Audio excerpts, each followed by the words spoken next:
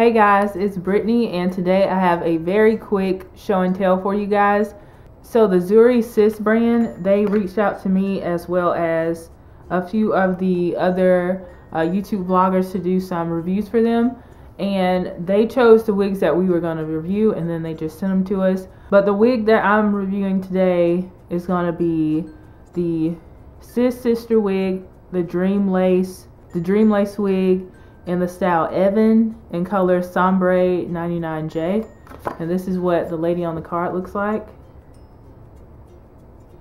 And it's in the color Sombre 99J. This nice 99J color. I think it's very, very pretty color. It's a straight style, and it falls on me about 18 inches. Probably 18 inches, and that's where it falls in the front, and I'm 6 feet tall.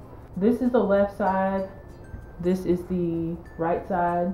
Here's all the hair to the back. Here's all the hair to the back. This hair comes with, I think it's 2 combs in the front and then a comb in the back and then adjustable straps. This wig came with lace, but underneath this area here is no, like, the lace doesn't show underneath, so it's a skin top wig. And one of the cons about this wig for me is the skin top. The skin top was not a flesh tone, it was like a grayish black color, so this part in space was not easy to blend at all, so that's definitely a con for this wig. But I did try to do my best and add powder and concealer in the part. With skin top, sometimes my powder doesn't work as well as it does with my other lace wigs. So I tried to put concealer in the part. I mean, it looks okay. It doesn't look too bad. The texture of this wig is silky. It's not a yucky textured wig. The density is very, I kind of think this wig is thin. Not so much at the ends. I feel like it's more of a natural kind of look, but in the back, it is a little bit on the thin side. So this wig is definitely on the thin side, which is a con for me. I have gotten some shedding, but I did pull some hairs out of the parting space. I haven't gotten any tangling yet, but this is really like the first time I'm really even trying it on. Yeah, overall, I think this wig is okay, but I feel like the cons outweigh the positives with this wig.